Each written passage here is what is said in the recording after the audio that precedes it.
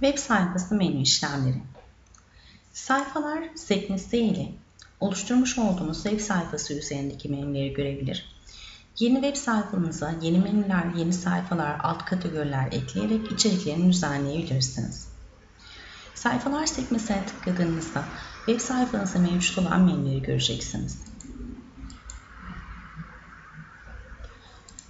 Sayfalarınızın oluşumu, içeriklerin düzenlemesi ile ilgili ikonların anlamları ise sıralama sekmesinin altındaki ok simgesini istediğiniz bölüme taşıyarak sayfanızdaki sıralamasını değiştirebilirsiniz.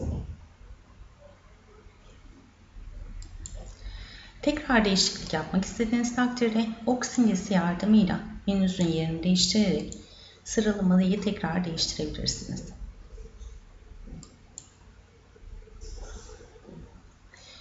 Büyüteç simgesi oluşturmuş olduğunuz sayfanın alt kategorilerini oluşturabileceğiniz ve düzenlemelerini yapabileceğiniz alandır. Kalem ikonu oluşturmuş olduğunuz sayfanın iç dizaynını, düzenlemesini yapabileceğiniz, sayfa özelliklerini değiştirebileceğiniz alanınızdır. Foto galeri simgesiyle oluşturmuş olduğunuz sayfalara resimler yükleyebilir, slider'larını ekleyebilirsiniz. Yana bakan ok simgesiyle oluşturmuş olduğunuz alt sayfaların yan menüden kaldırılıp kaldırılmayacağını kendiniz karar verebilirsiniz. Üste bakan ok simgesiyle sayfanızın üst menüde gözüküp gözükmeyeceğini kararını verebilirsiniz. Çöp kutusu simgesiyle oluşturmuş olduğunuz sayfayı tamamen sisteminizden kaldırabilirsiniz. Sayfa oluşturma fonksiyonlarınızda 4 ayrı farklı fonksiyon ile istediğiniz özelliği kullanarak sayfa yapınızı zenginleştirebilirsiniz. Şimdi fonksiyonlarımızı inceleyeceğiz. Yeni sayfa oluşturmak istediğiniz takdirde Yeni ekle butonuna tıklayarak yeni sayfanızı oluşturabilir, özelliğini seçebilirsiniz. Başlık bölümü web sayfanızda üst menüde gözükecek olan isimdir ya da alt kategorilerinizin isimlerini belirler. Örnek olarak bir sayfa oluşturalım. Sayfa tipi bölümünde söylemiş olduğum 4 ayrı fonksiyonu göreceksiniz. Sırayla incelememiz gerekirse galeri sayfa özelliği, uygulamalarımız olarak bir sayfa oluşturalım.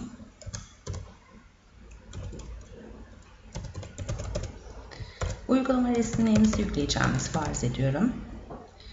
Galeri sayfa özelliğinde tıklanınca büyüyen resim özelliğini kullanabiliyoruz. Altına da üstüne yazı yazma şansımız yoktur.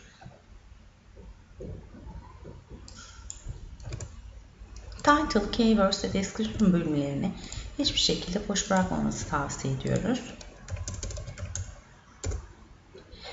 Küçük resim genişlik ve küçük resim yükseklik oluşturacağınız galerideki resmin ebatlarını belirleyecek bir özelliktir. Daha sonra değiştirme şansınız vardır. Üst menüde gözüküp gözükmeyeceğini bu fonksiyon ile belirleyebilirsiniz. Ekle dediğimiz takdirde oluşturmuş olduğumuz sayfa yayına girecektir.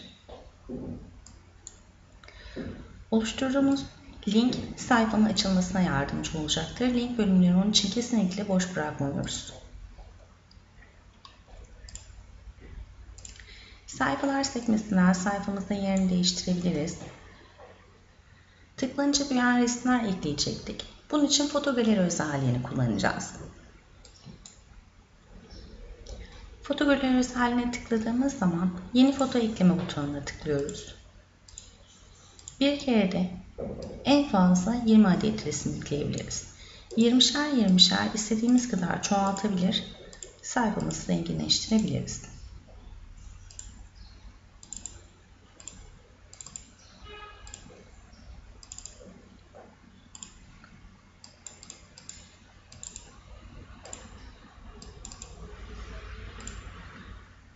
Oluşturduğunuz dosya kutusu kadar resim yüklemek zorunda değilsiniz. Yüklemediğiniz resim kutucukları çarpı olarak gelmeyecektir. Yükleme gerçekleşmediği için boş olarak gelecektir. Çirkin bir görüntü elde etmezsiniz. İmaj tipini foto galeri olarak seçiyoruz. Çünkü tıklanınca veren resim oluşturuyoruz. Ekle dedikten sonra resimlerimizin yüklenme işlemi başlayacaktır. Belirlemiş olduğumuz 200'e 200 ebatına resimlerimizi çekerek düzgün bir görsel elde etmemizi sağlayacak. Uygulamalarımız eklemesine tıkladığımız zaman hepsi vermiş olduğumuz ebata göre yüklemesi gerçekleşti. Diyelim ki yandaki boşluk beyazlıkların olmasını istemiyoruz.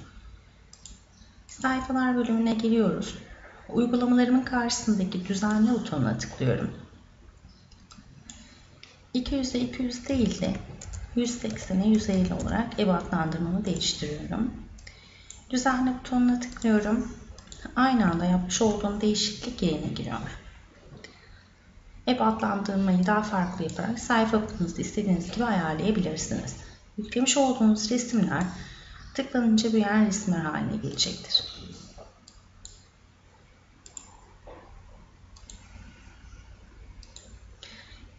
Resim eklemesi yapmak istediğinizde, resim sıralamasını değiştirmek istediğinizde ya da resminizi silmek istediğiniz takdirde sayfalar sekmesine tıklayıp uygulamaların karşısındaki foto galeriye geldiğiniz takdirde sıralama ikonunu burada da göreceksiniz. Ok simgesinden resmin yerini değiştirebilir, istemediğimiz herhangi bir resim varsa çöp kutusu simgesine tıklayarak silebiliriz.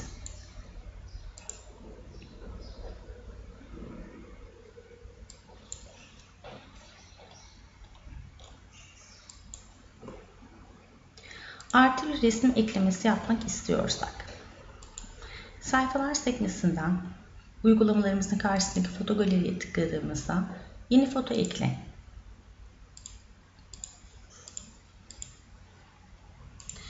Dosya resimlerimizi seçip istediğimiz artı resimleri sayfamıza entegre edebiliriz.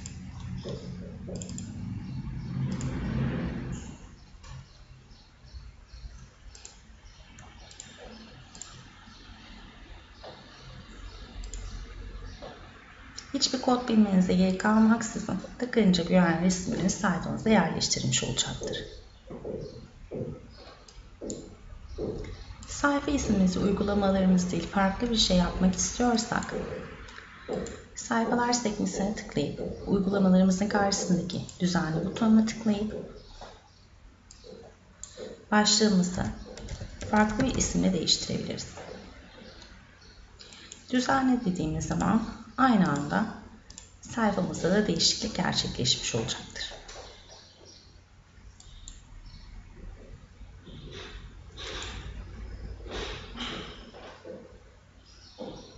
İkinci fonksiyonumuz olan galeri yazı sayfası özelliği.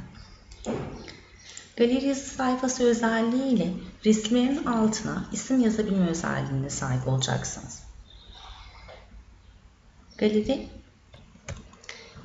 yazı özelliğinde oluşturmuş olduğunuz sayfa içerisinde yükleyeceğiniz resimlerin altına istediğiniz isimleri yazarak tıklanınca büyüyen resim haline getirebilirsiniz. Örnek bir sayfa oluşturalım.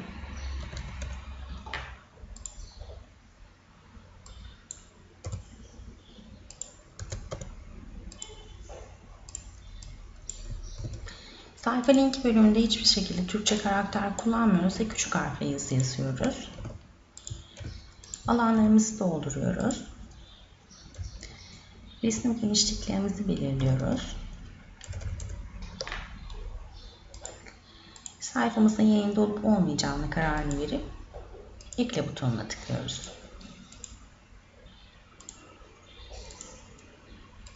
Sayfa sıralamamızı değiştirelim. Foto galeri özelliğine tıklıyoruz. Yeni foto ekle. Burada gördüğünüz gibi galeri sayfadan farklı olarak resimlerin altına yazı yazabileceğiniz alanlarımız gelecek. Resimlerimizi seçiyoruz.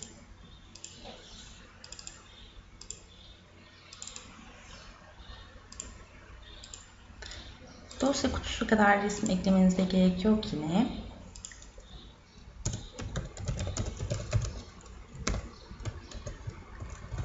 Hepsine farklı farklı yazı yazabilirsiniz.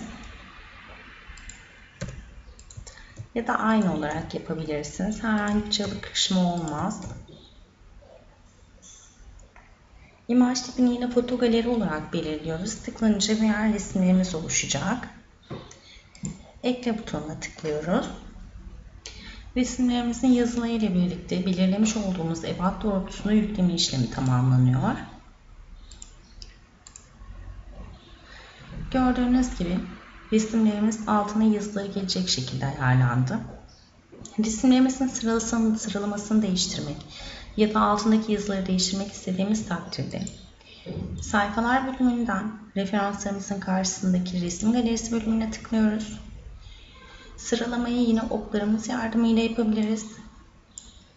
Silme işleminin çöp kutusu bölümünden eğer ki yazısını değiştirmek istiyorsak kalem düzenleme simgemizi tıklıyoruz.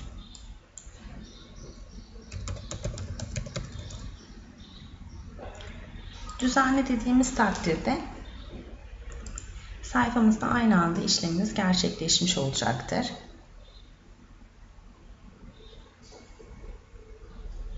Gördüğünüz gibi resmimizin ismi değişti. Burada artı bir işlem yapmak istediğinizde yani artı resimler eklemek istediğimiz takdirde sayfalar bölümü, referansların karşısındaki foto galeri, yeni foto ekle bölümü, dosya kutucuklarımızı çoğaltarak yeni resimlerimizi ekleyebiliriz.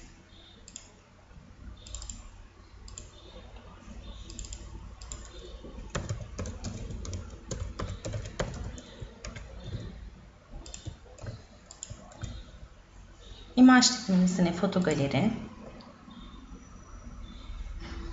Yükleme işlemimizi gerçekleştiriyoruz. Sayfamızda aynı anda yayına girmiş olacaktır çalışmalarımız.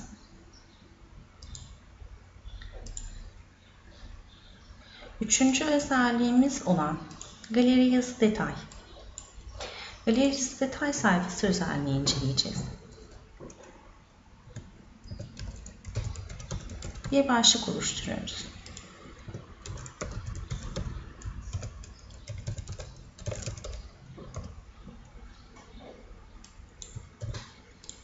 Alanlarımızı dolduruyoruz.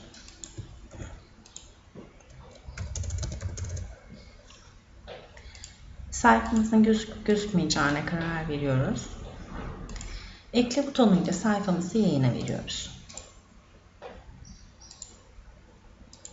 Sayfalar bölümünden sıralamasını değiştirebiliriz yine. Bu sayfa özelliğimiz ötekilerinden biraz daha farklı olarak foto galeri ve kalemle burada işimiz olmayacak. Alt kategorili bir sistemdir.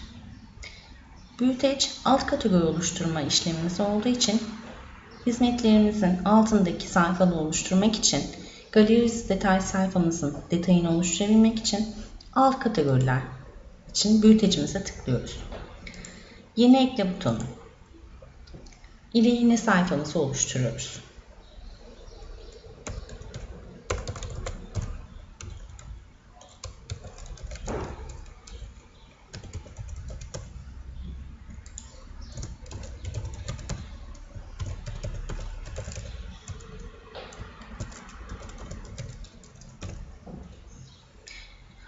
Alt kategori sistemiyle çalışacağımız için galeri yazı detay sayfasının alt kategorilerini oluştururken editör özelliğini seçiyoruz. Editör özelliğinde yazı ve altın galeri oluşturabilme özelliği mevcuttur. Oluşturmak istediğimiz yazımızı gerçekleştiriyoruz. Title, Canvas ve Description bölümlerimizi dolduruyoruz. Resim yüksekliğimizi ve genişliğimizi belirledikten sonra göster butonuyla sayfamızda ekleyerek yayına veriyoruz.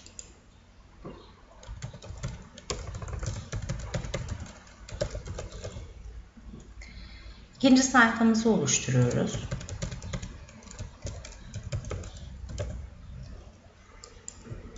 Alanlarımızı dolduruyoruz. Resim özelliğimizin büyüklüğünü, yüksekliğini ayarlıyoruz. Sayfa yapımızı editör olarak belirliyoruz.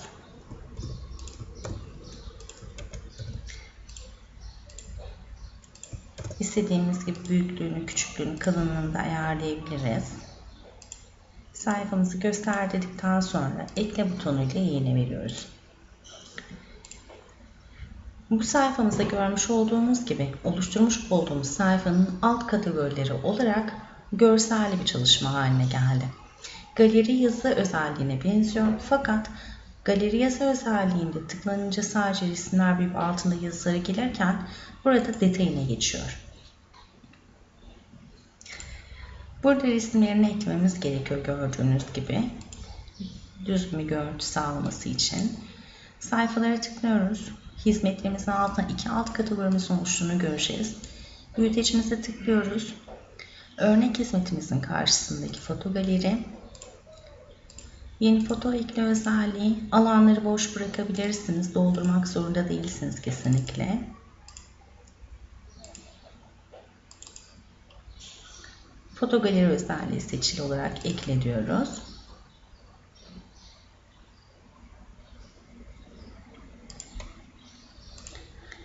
Geri dönüp resimlerimizi görebiliriz.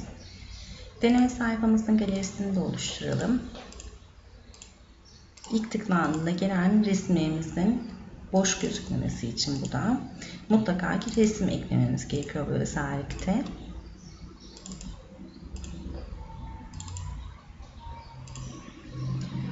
Foto galeri olarak eklememizi gerçekleştiriyoruz. Hizmetlerimize tıkladığımız zaman resim olarak kategori başlıklarımız geldi. Örnek hizmet ve deneme sayfa. Burada istediğiniz kadar kategori kutucuğu oluşturabilirsiniz. Hiçbir şekilde sıralama yoktur. Herhangi bir kategorinin detayına gidildiği zaman da kutucuklar kaybolacağı için artı bir özellik daha ekledik. Yan menüde de oluşturmuş olduğunuz kutucuklar yan menü olarak gözükecektir. Bu sayede giren kişi sayfa içerisinde kaybolmayacaktır.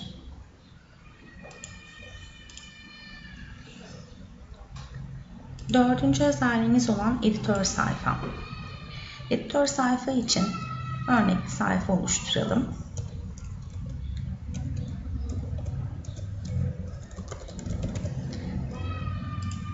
Sayfa linkimizi hiçbir zaman unutmuyoruz.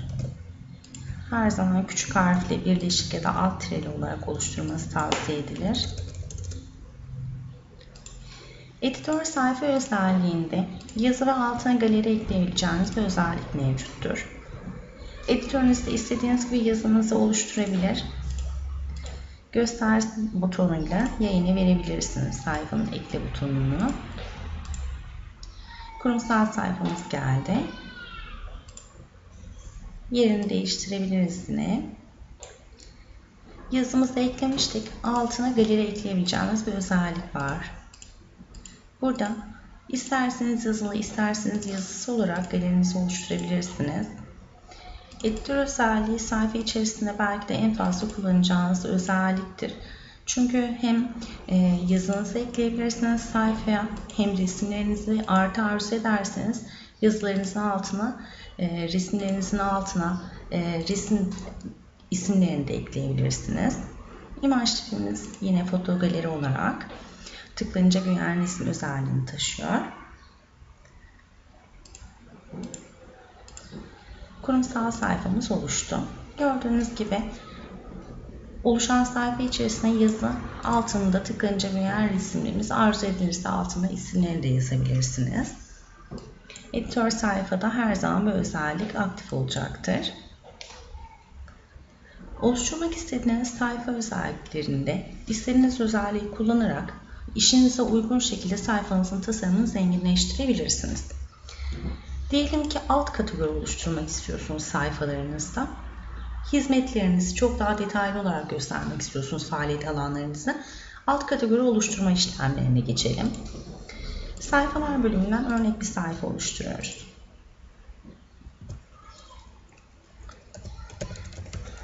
Bir çalışma başlığı oluşturuyoruz.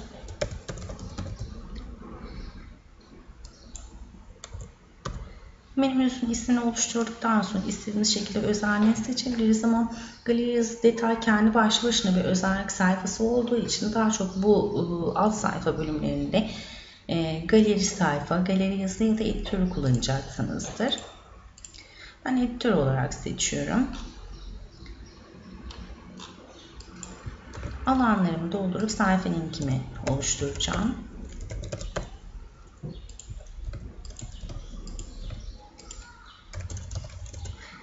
İstediğiniz şekilde ebat verebilirsiniz. Çok küçük vermemenizi tavsiye ederiz resim ebatlarını. Küçük yüklemelerden daha sonra büyük hale getirmeye çalıştığınız zaman resiminiz piksellenir. 200-250 olarak yükleme yaparsanız çözünürlüklerde çok fazla bir dağılma olmayacaktır. Ekle butonuyla sayfamızı yayına verdik. Şimdi çalışmalarımızın alt kategorilerini oluşturmak istiyoruz diyelim. Yan menüleri olan bir alt başlık haline getireceğiz. Bunu nasıl yapıyoruz? Büyüteç simgesi bildiğiniz gibi alt kategorilerinizi oluşturuyor. Büyüteç simgesine tıklıyoruz. Çalışmalarımızla ilgili bilgiler vermek istiyoruz. Verdiğim hizmetlerde diyelim ki dekorasyon var.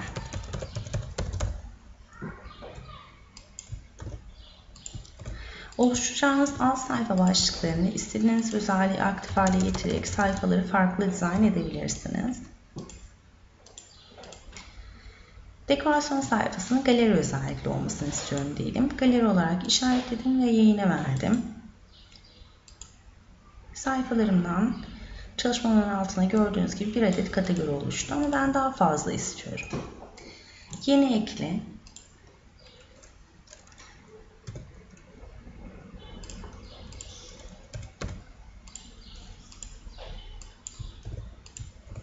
Sayfamı oluşturuyorum yine. Özelliklerimi belirliyorum. Bunu da galeri yazı sayfa olmasını istiyorum diyelim. Seçtim. Sayfamı yayına verdim. Sayfalara tıklayayım. Gördüğünüz gibi sayfaların altı iki alt kategorim oldu. Bir tane daha eklemek istiyorum diyelim.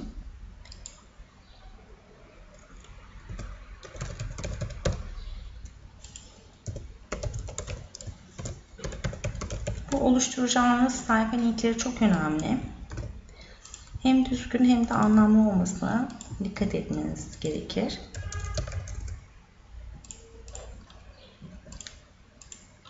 Burada da editör özelliğini kullanmak istiyorum. 3 farklı sayfam olacak alt kategorim. Üçünde de farklı olsun istiyorum.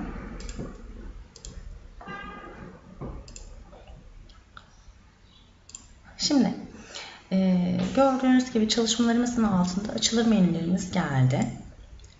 Yan tarafta menülerimiz geldi ama yan tarafta geliyorsa üst menüde olmasını istemiyorsunuz. Yanda olsun, üstte olmasını istiyorsunuz. Bunları da kendiniz ayarlayabiliyorsunuz. İlk başta sayfalar bölümüne girdiğim zaman bazı ikonların anlamlarını anlatmıştım. Sayfalar sekmesine giriyorum.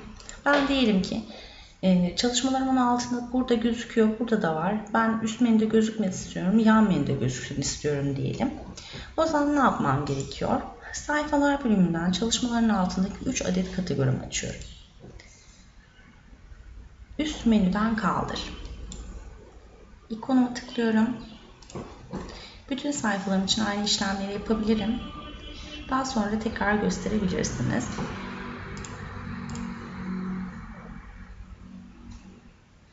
Gördüğünüz gibi çalışmaların altına menülerim gitti. Direkt tıkladığım zaman yan kategori olarak geldi. İstediğim özellikleri tek tek aktif hale düşürdüm. Şimdi onları tekrar hatırlamak istediğiniz takdirde ne yapabilirsiniz? Dekorasyonlu özellik vermiştik. Galeri sayfa. Resim ekleme özelliği. Tıklanınca büyüyen resimler olacak. Altında isimleri olmuyor. Üstüne yazı yazılamıyor. Galeri olarak kullanabileceğiniz bir özellik. Foto galeri olarak seçili tutuyorum.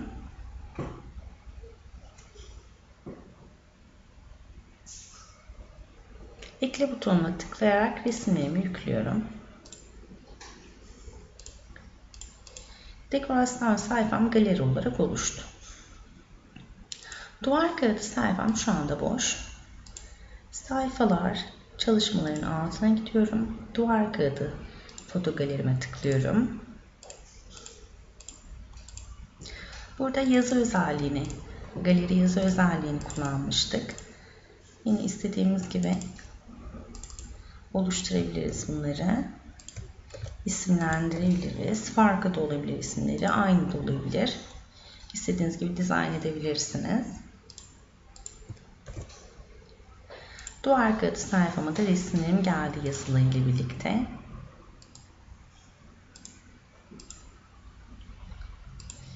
Üçüncü bir sayfa oluşturmuştum. Tesisat sayfası.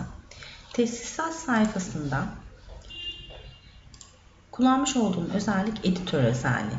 Editör kullanıyorsam eğer mutlaka ki o işle ilgili bir yazı yazmak istiyorumdur. Daha sonra resimlerini eklemek istiyorumdur. Yazımı yazdım. Altına resimlerini eklemek istiyorum.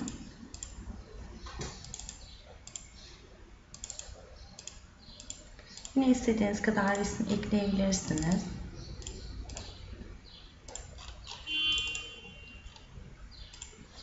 Ekle butonuyla sayfamın altına, yazımın altına resimlerimin eklenmesini sağlıyorum.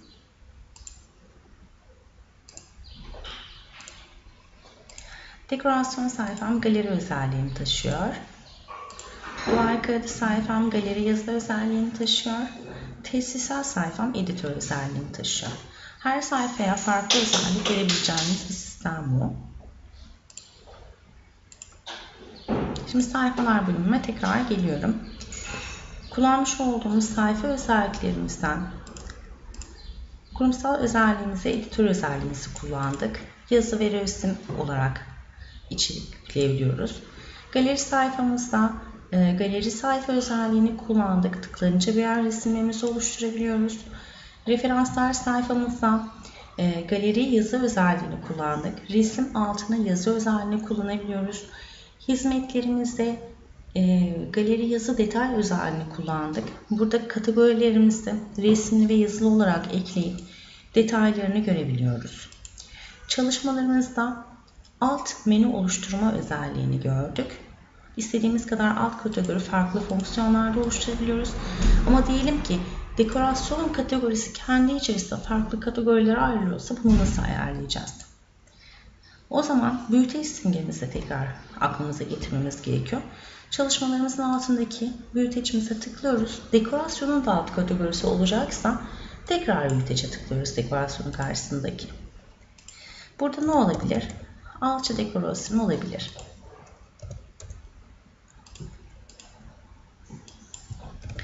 Burada bir de dikkat etmeniz gereken şey oluşturduğunuz sayfa linklerinin hiçbir zaman sayfa içerisindeki farklı bir linkle çakışmamasıdır. Yoksa sayfanız açılmaz ama her sayfanız farklı özellik taşıyacağı için mutlaka ki linkleri de farklı olacaktır. Çok fazla çakışma olmayacağını tahmin ediyorum.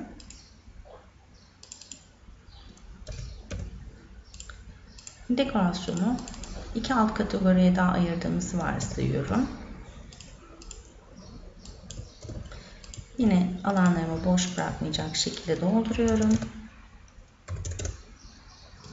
Sayfa özelliğinizi istediğiniz gibi seçebilirsiniz. Yayınla diyorum.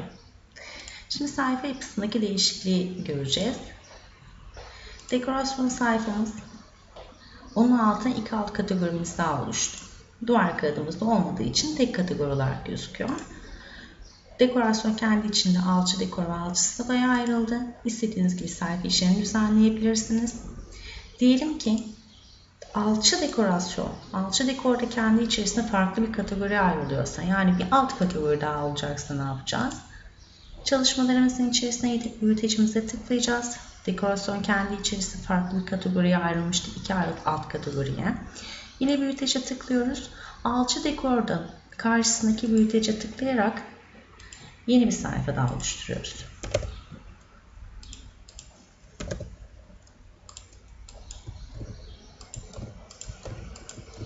Sayfa alanlarımızı doldurarak istediğimiz özellikle yayını veriyoruz.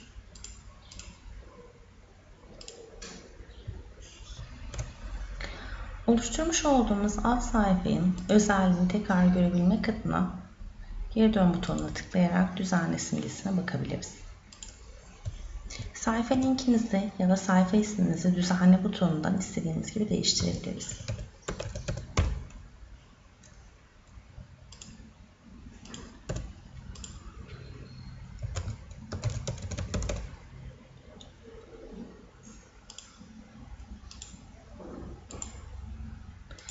Şimdi tekrar sayfamızı inceliyoruz. Dekorasyon sayfası, duvar kağıdı ve tesisat. Alt kategori başlıklarımız. Dekorasyon kendi içerisinde farklı kategorilere ayrılıyorsa, dekorasyona tıkladığımız an alçı dekor ve alçı sıva sayfalarımız gelecek. Alçı sıva kendi içerisinde farklı kategoriye ayrılıyorsa, tıklandığında bir alt kategorisine daha inilebilecek.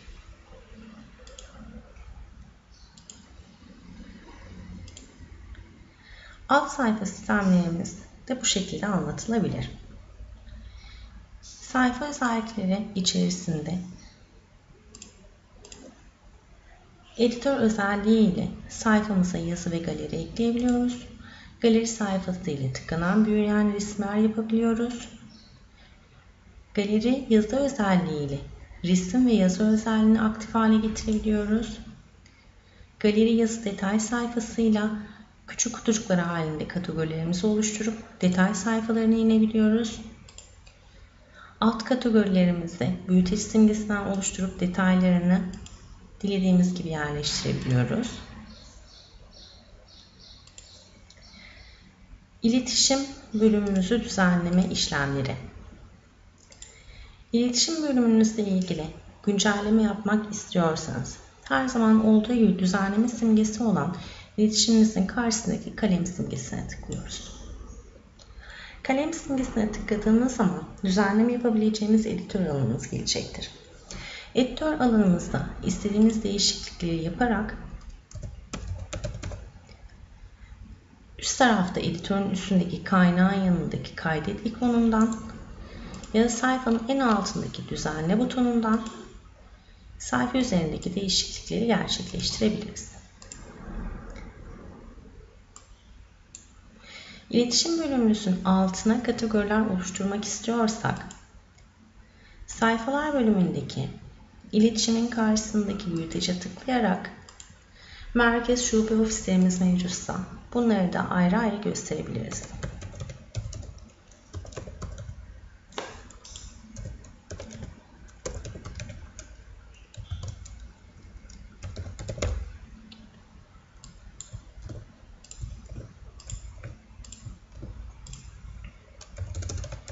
Sayfa özelliklerimizi belirledikten sonra ofisimizle ilgili iletişim bilgilerini gireceğimiz için editör sayfasını açmamız daha uygun olacaktır. Sayfa içerisinde oluşturmak istediğimiz yazı metnini yazıyoruz.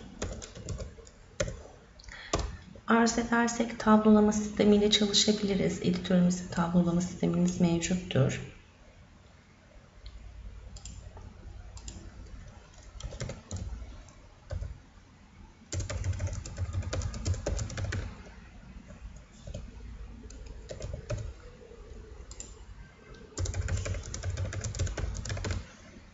Artı olarak bir tablo eklemek istediğiniz takdirde tablonun içine gelip sağ tıklayarak tablo özelliklerinden işlem yapabilirsiniz. Ya da sağ tıklayıp sütun ekle sonrasına ya da öncesine diyerek ekleme yapabilirsiniz. Tablonun etrafındaki borderleri kaldırmak için sağ tıklayarak tablo özelliklerine tıklayıp kenar boşluklarını yok edebilirsiniz. Kaydet ikonu ile ya da düzenle ikonu ile, ekle ikonu ile sayfamızı oluşturabiliriz. Sayfamızın açılır menü olarak gözükmesini istemiyorsak aynı şekilde üst menüde göster ya da kaldır bölümlerini yapabiliriz. Gördüğünüz gibi iletişim bilgileri merkez ofisinde bu şekilde gösterebiliriz.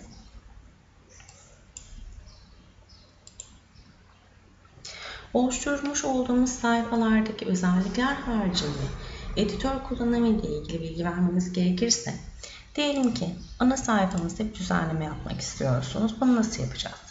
Her sayfanın kendi düzenleme editörü ya da düzenleme bölümü kalem işareti ikonuyla ana sayfanın karşısındaki kalem ikonuna tıklıyoruz. Düzenle bölümünden karşımıza editörümüz geliyor. Çalışma alanımızı arz edersek bu büyüklükte, arz edersek büyüt ikonuyla tam sayfa olarak çalışabiliriz.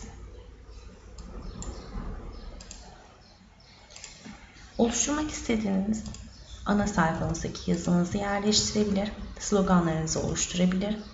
Artı olarak sayfa içerisine resim, flash yüklemesi de yapabilirsiniz.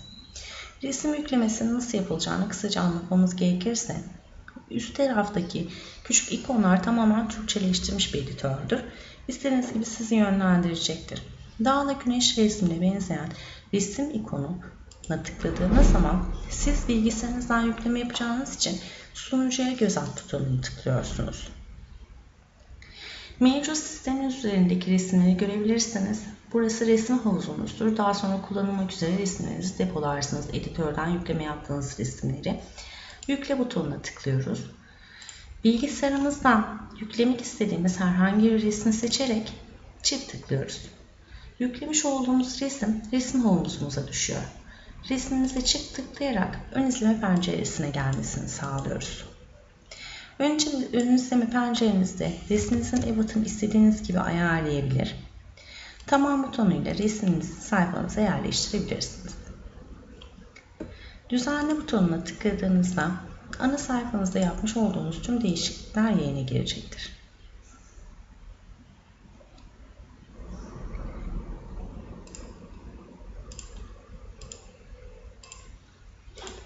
Oluşturmuş olduğunuz sayfalar üzerinde slide görüntüleri oluşturmak istediğiniz takdirde, yani akan resminizin oluşmasını istediğiniz takdirde, her sayfanızın, sistemin üzerinde oluşturmuş her sayfanın kendine ait slide editörü bulunmaktadır. Şimdi slide editörünüzü inceleyelim. Diyelim ki ana sayfa için özel bir slide çalışması yüklemek istiyorsunuz. Resimlerinizi nasıl yükleyeceksiniz? Ana sayfanın karşısındaki Foto galeri butonuna tıkladığınız zaman yeni foto ekle bölümü gelecektir. Yeni foto ekle butonuna tıklayarak bilgisayarınızdan istemiş olduğunuz resimleri slide haline getirebilirsiniz. Fakat burada dikkat etmeniz gereken olay, her zaman yüklemeleri yaparken bu bölümde imaj tipini foto galeri olarak seçtik. Foto galeri olarak seçmemizin nedeni tıklanınca büyüyen resimler yüklemesiydi. Biz artık slide resmi yükleyeceğimiz için Slider özelliğini aktif hale getiriyoruz ve ekle butonuna tıklıyoruz.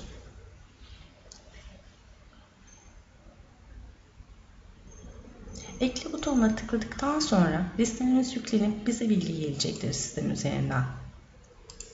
Ana sayfamıza tıkladığımızda yüklemiş olduğumuz resimlerin otomatik slide haline geldiğini göreceksiniz. Kurumsal bölümünde şu anda slaytımız yok. Her sayfaya söylediğim gibi farklı slide özelliği ekleyebilir ya da aynı slaytı her yerde kullanabilirsiniz. Diyelim ki kurumsalda farklı bir slide çalışması kullanmak istiyorsunuz. O zaman yapacağımız işlem sayfalar bölümünde foto galeri bölümüne tıklamak tekrar. Kurumsalın kendine ait resimleri vardı. Sistem bunu nasıl ayırıyor? Bunu da öğretelim. Yeni foto ekle dediğimiz zaman seçmiş olduğumuz resimler karşımıza gelecek bilgisayarımızdan. Resimlerimizi seçtik. Foto galeriye slider dedik ve ekle dedik. Resimlerimizin yüklenmesini bekliyoruz. Resimlerimiz yüklendikten sonra otomatikman yayına gelecektir. İstediğiniz kadar resim eklemesi yapabilirsiniz. Bu resim ayrımını sistem size nasıl yaptıracak? Şimdi onu göstermek istiyorum. Kurumsalda gördüğünüz gibi hem üstte akan resimlerimiz var, hem ortada yazımız var, hem de altta resimlerimiz var. Bu ayrımı sistemden nasıl yapabilirsiniz? Yerini değiştirmek ya da silmek istediğinizde. Kurumsalın karşısındaki foto galeriye tıklıyoruz. Hangi sayfa olursa olsun her zaman foto galeri bölümünde olacak. Burada küçük bir not düşülmüş. Tüm fotolar, foto galeri ve slider. Tümüne işaretlediğiniz takdirde o sayfa içerisinde slider ve galeri olarak yüklemiş olduğunuz tüm resimlere ulaşırsınız. Foto galeri dediğinizde sadece sayfanın alt tarafına yüklemiş olduğunuz resimleri görürsünüz. Buradan sıralamasını değiştirip arzu ettiğinizde de silebilirsiniz. Gördüğünüz gibi yeri değişti. Üstü etkileyen bir durum değil slaytınızda. Slider dediğinizde de sadece yüklemiş olduğunuz slide resimlerini görürsünüz. Slide resimlerinizin sıralamını değiştirmek istediğiniz takdirde sıralamadaki okumuzla işleminizi yapabilir. Silme butonuyla silme işlemini gerçekleştirebilirsiniz. Gördüğünüz gibi slide resmimizin sıralaması da değişmiş oldu.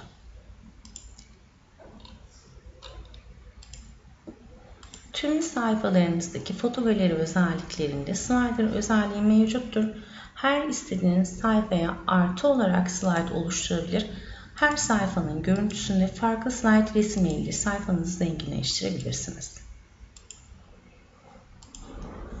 Sayfalar bölümünde ürünlerimiz ve ziyaretçi formu menüleri, sol taraftaki ürünler modülünüz ve ziyaretçi defteriniz aktif hale düşen özelliklerdir. Sayfanızda ürünler ya da ziyaretçi formu kullanılmayacağı takdirde daha sonradan kullanabilme ihtimalinize karşı üst menüden kaldır butonuyla sistemden pasifinize edilebilir. Silinmemesi tavsiye edilir.